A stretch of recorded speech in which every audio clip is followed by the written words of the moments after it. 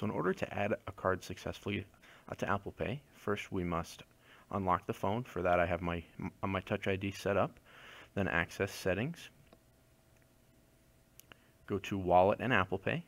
Click on Add Credit or Debit Card. Read the instructions as follows. Follow the on-screen instructions. For this you can actually scan the card using your phone's camera, or you can also enter the information manually. For this I chose to scan the card. The card details will pop up. You'll just verify that all that information is correct. Hit Next. You'll be prompted to verify the expiration date and security code, which once you've done that you'll hit Next.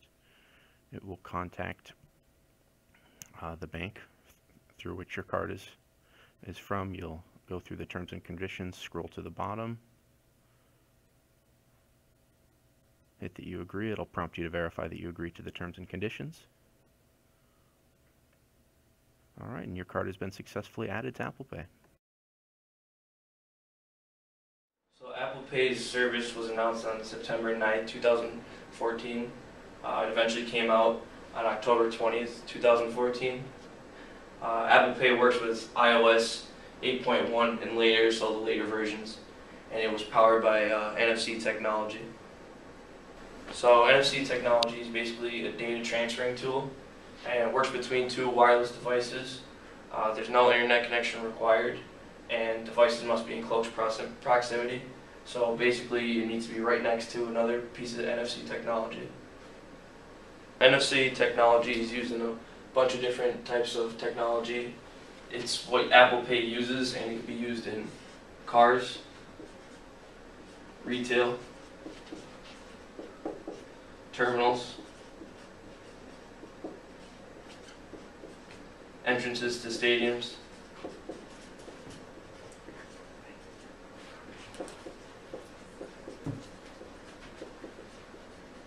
and even vending machines.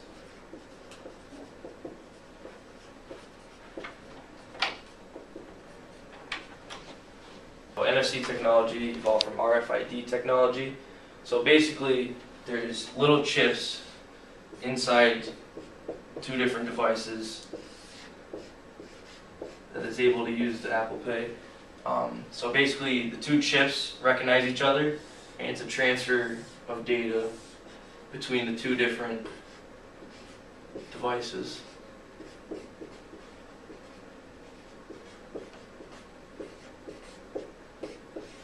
And that's basically how Apple Pay works. It transfers your credit card information to the terminal.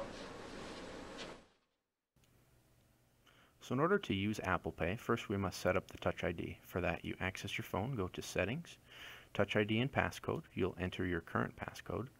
Then you'll click on Add a Fingerprint, at which point you will choose what finger you want to use, and then basically you're just going to place it up and down so the Touch ID can scan your fingerprint from various different positions.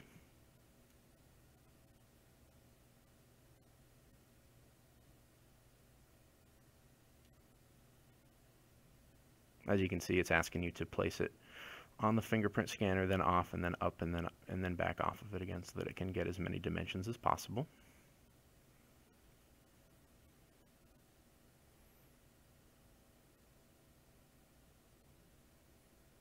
Now it's asking me to adjust my grip.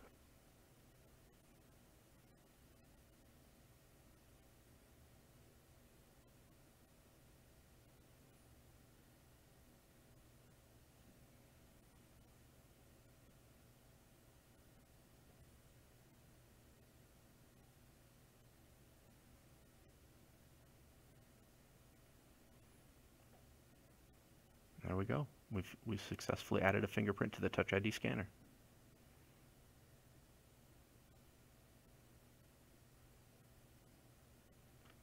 You also have the option to go in there and label the thumbprint or the fingerprint so that you can kind of keep track of which ones you have stored.